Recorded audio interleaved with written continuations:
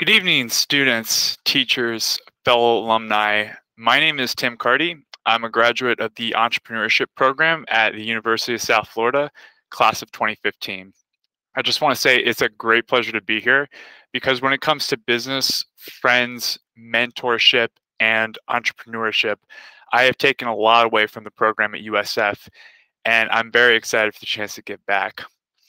So something to let you know, I don't actually own my own business. Today, I work as a customer success manager at KnowBe4, a leader in cybersecurity who recently went public a few months ago.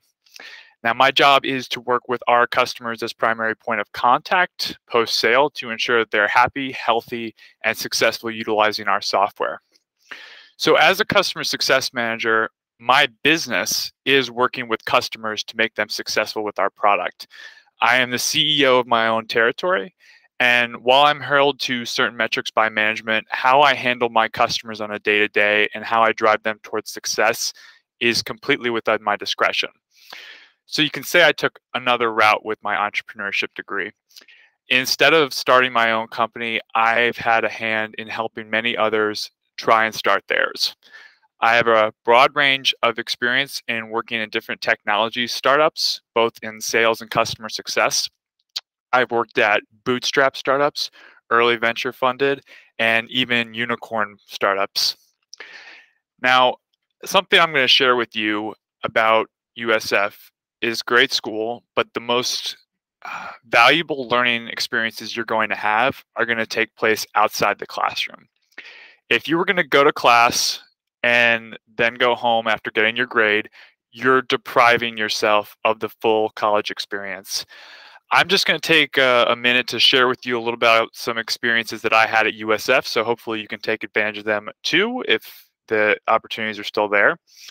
One of the best decisions I want to say I ever made was attending the Creative Problem Solving Institute at Buffalo. We call it CIPSE.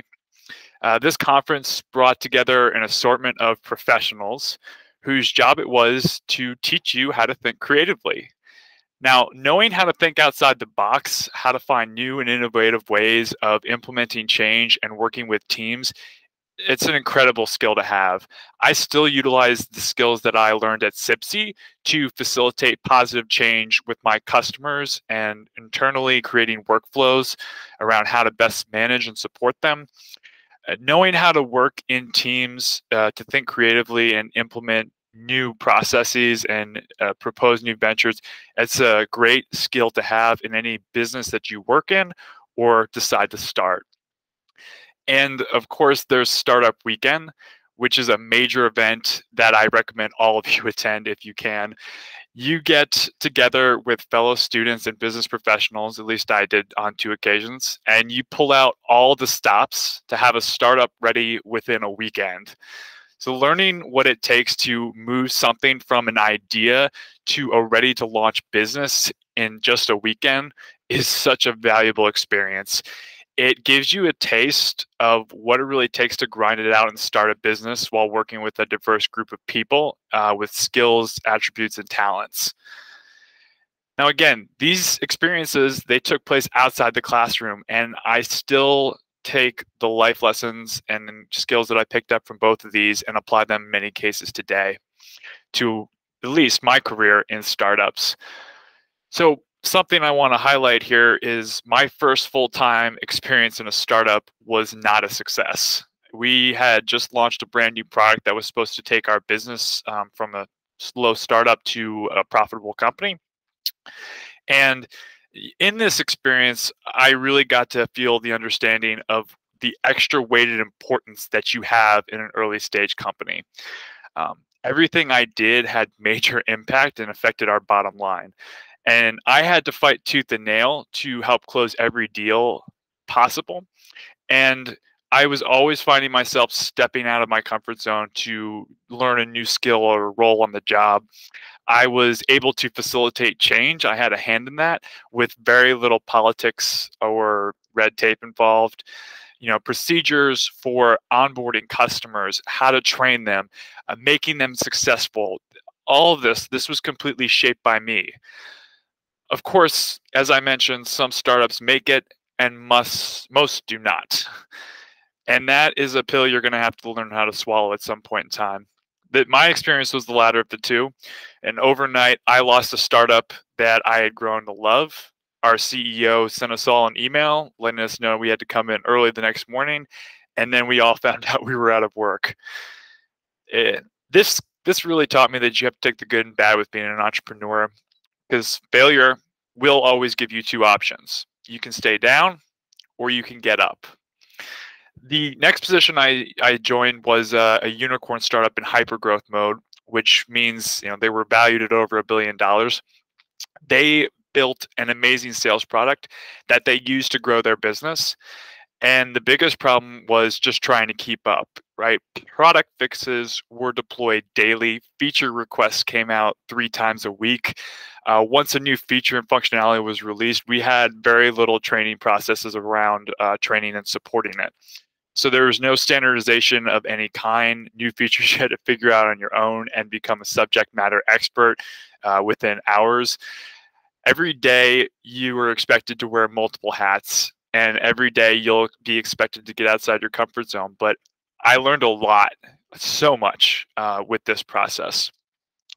So when I came back to Florida, I worked in sales for a little bit before coming back into customer success, where I started working at KnowBe4, an amazing company that recently just went public. Now, the company itself has set up an amazing customer support, customer success team that they have really streamlined and made effective. And I've been in a lot of different startups, so it's great to see what the finished product looks like. And what I really appreciate about KnowBe4 that is not an opportunity, not something that I've had at other companies, is that while I am the success manager for my customers, I feel that I have 4 or 5 people back here that are committed to my success. I have a great manager, an internship coordinator, a growth manager, and a performance coach, all that are the nicest people in the world that are there to help me get my job done. So something that I've learned from all these experiences in startups is that you're going to learn a lot.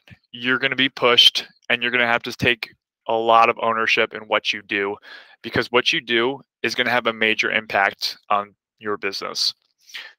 So some of the faculty have asked me to speak about some of the internship opportunities that are available to some of you guys. I know, especially at KnowBe4, we have a lot of great internships and opportunities available. One of them that I really want to highlight is the Sales Accelerator. It's a 100% virtual program. It's fantastic because you get to do real virtual learning, and you get a really great one-on-ones with some of our senior sales leaders and growth leaders, and they can mentor you and really just help you get help going. And also what it'll do is they'll give you a great chance to migrate into a sales internship. Again, this is a learning program. It's not an internship. But once you go through this program, you can have a really great chance to segue into another internship. And we have a very, very wide range of different internships available in the summer of 2022. Anything from cybersecurity, sales, customer success, career development, finance. Now, some of these opportunities are specific towards those with graduate experience, others for undergrad. I really encourage you to check out our website, dig deep, find something that works best for you. And then if you're looking for an internship opportunity outside of tech, my good friend Nick Price is working at Doc Living. I used to work for Nick when he had his startup City Sleekers back in college. He's looking for young aspiring professionals who want to start a business from the ground up in the real estate market. They do a lot of great things with affordable housing and smart communities and subscription-based living arrangements. He's just looking for interns who really want to test their mettle in entrepreneurship, and he can teach you a lot. He recently just secured a $500,000 round of funding from an investor. He's raising more. He's constantly in the ecosystem in Tampa Bay. And then my friend Alex Abel and his startup Lunchpool is growing. I competed against him in Startup Weekend about 3 years ago. We've kept in touch. He made a major pivot with his business and turned it into an online event management space that's Actually, some really cool functionality if you've got a chance to check it out. He is looking for an event coordinator intern. You can reach out to him and apply. I've left all the information on these events and opportunities with your faculty members, the ones that encouraged me to come in. So in closing, if you ask me what you should do while you're in college, I'd say start today. If you have your own business, start now while you have the resources and flexibility of not having a job or a family. The best time to start a business is usually when you're young and you have little to lose, or when you already have a established career and you want something to look back on. If you're looking for work, if you want to get a job, start looking at internships and applying for jobs now. Don't think that when you graduate an email goes out to all the companies highlighting your stats and achievements. It's on you to be known. Network everywhere you can, get as much exposure to people as you can. You never know what opportunity you'll get by being in front of people. Don't wait, start now. Thank you so much. Go Bulls.